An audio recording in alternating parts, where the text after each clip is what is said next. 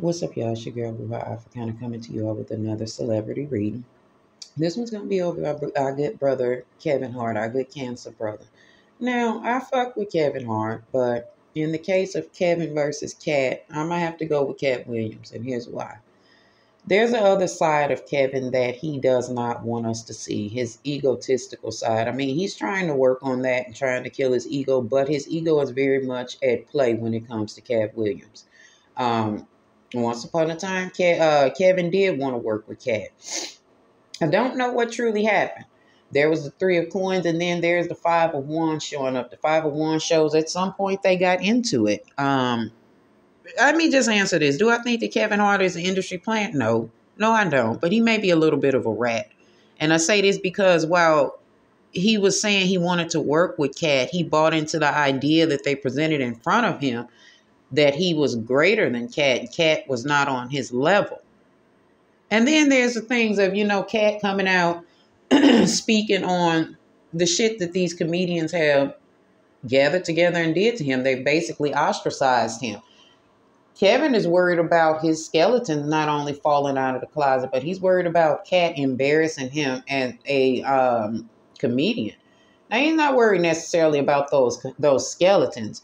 What he's worried about is his abilities as a comedian and to be able to hold his audience, because the shit that Katt has said has gotten a lot of people to question and doubt these guys. Like, yo, are y'all really that funny? Kevin is going to have to prove himself. And with the Five of Cups, Nine of Swords, and the Star card showing up, I don't know if he's ready to do that. Or even if he's like got the energy to entertain it. He like, yo, will this dude just go the fuck away? Now, he doesn't necessarily want anything to happen to Katt. Let me make that clear. But he just wishes that there was a better way that they could put to bed this beef or this burden of this beef that they have. The way they can put the beef away is that Kevin's ego has to go away. Kevin has not quite figured that out yet because, again, he's one of the tops. He's one of the people who has been chosen to sit at the top. And he knows that this is a unfair power structure in comedy. Like, the shit is happening in comedy. We think it's just hip hop, but it's not. He knows that he's not as funny as Katt. He knows that with their Six of Pentacles being in reverse, he knows that he doesn't give what Katt gives.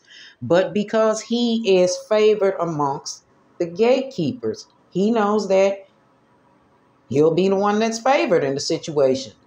So unfortunately, if he's given a choice, he's going to choose self-preservation, young ladies and gentlemen. With the Pisces energy showing up on the moon card with the Three of Swords, he's in his feelings. He's in deep introspective thought on how he could possibly hurt Katt's career, or what Katt is calling his career. Like, he don't want him to have shit. It's not good enough that not a lot of people fuck with Katt. Kevin doesn't like the fact that some of them gatekeepers still fuck with Katt. I don't know which one of them or some of them it is, but some of them still fuck with Katt. And a lot of them don't want to say nothing or have nothing to do with the beef between the two of them because they feel like this ain't our scene. This ain't for us. They don't want to choose a side. Kevin doesn't like that with that Nine of Pentacles showing up. He's like, I've given y'all so much. You think about his history, the things that he's done to get where he's going or where he's gotten to in the industry, the things that he's allowed them to pander to him with, the things that he's allowed himself to assume an effeminate role for, to be accepted amongst the comedic greats and the Hollywood greats. He knows that he's done certain things. He feels like Katt is too erratic to play the game. This is why he doesn't want to work with him. And like I said, he doesn't want to see him dead, but he wants to see this beef between the two of them end and not necessarily peaceful. So like I said, Kevin might be a little bit of a rat. He's running in between people, those folks that favor him, and being that Katt does have this history of wilding the fuck out on people, they're going to go with Kevin because he's more approachable. He's the household name. He's the one that is more malleable. And I want y'all to remember that. They go after these malleable niggas that they can mold into what they need them to be. Kevin is willing to play ball because he likes the help that he's receiving from them. And he knows that the help that he receives from Katt being ostracized will help his career. He knows that with that tower card showing up, he has a little bit of power and a little bit of leeway. He can destroy Katt if he wants to. Not because he's funnier than Katt, not because his career is any greater than Katt, but because, again, he has favor amongst those that do not like Katt. And being that Kevin is a Cancer, y'all know he's emotional behind the scenes. You know, he's going to fuck off, talking all kind of shit. I don't give a fuck what you motherfuckers got to do with the nigga. You know, he cutting up. He cutting up. He want that nigga gone. Okay? Not like dead, but he like, yo, I'm willing to make a choice for the dark side, if you will, and put some energy into shit, paying a witch or throwing a spell his way or throwing some bad energy his way so that he can go away. Kevin is willing to go this route because nothing else has worked. Like I said, nothing has worked and stuck on Katt. So they have to try everything that they can. But in the end, like, yo, that hole he digging for Katt might be for him, but it ain't gonna be for that long. Like I said, y'all, that tower card showing up with the 6 of Wands and the Strength card, Kevin will get out of it because he has the most favor amongst the gatekeepers of comedy. He even has some leeway in hip hop, so he can close some doors that way too. He is the one that has the strongest relationship with people. Kevin is the one who, again, has that family household name.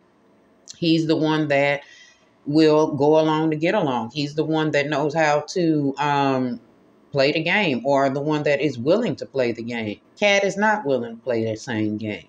The worse he does to Katt Williams, they're willing to, give him stronger opportunities and open more doors. And what the hell do y'all think he's going to do? He's going to go with the money. He's going to go with those who can promise him something greater than a beef or a continued beef with Katt Williams will promise him. So, of course, he's going to try his best to tear Katt down. But I've already told y'all that's not going to happen.